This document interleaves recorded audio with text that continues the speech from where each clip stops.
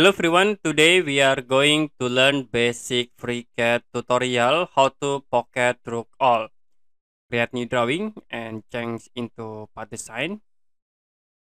Create body, create sketch. I will choose top plan. As example, we draw rectangle.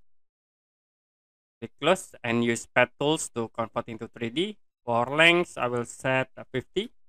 Click OK.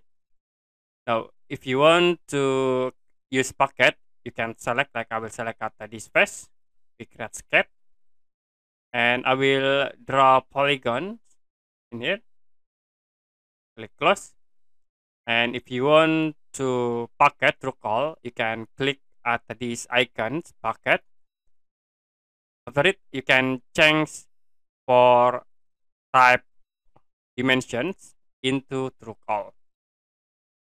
And you can see it will be automatically create hole with this option. If you're done, you can click OK. Okay, that's it for basic FreeCAD tutorial, how to pocket through all. If you have any question about tutorial, you can comment below this video.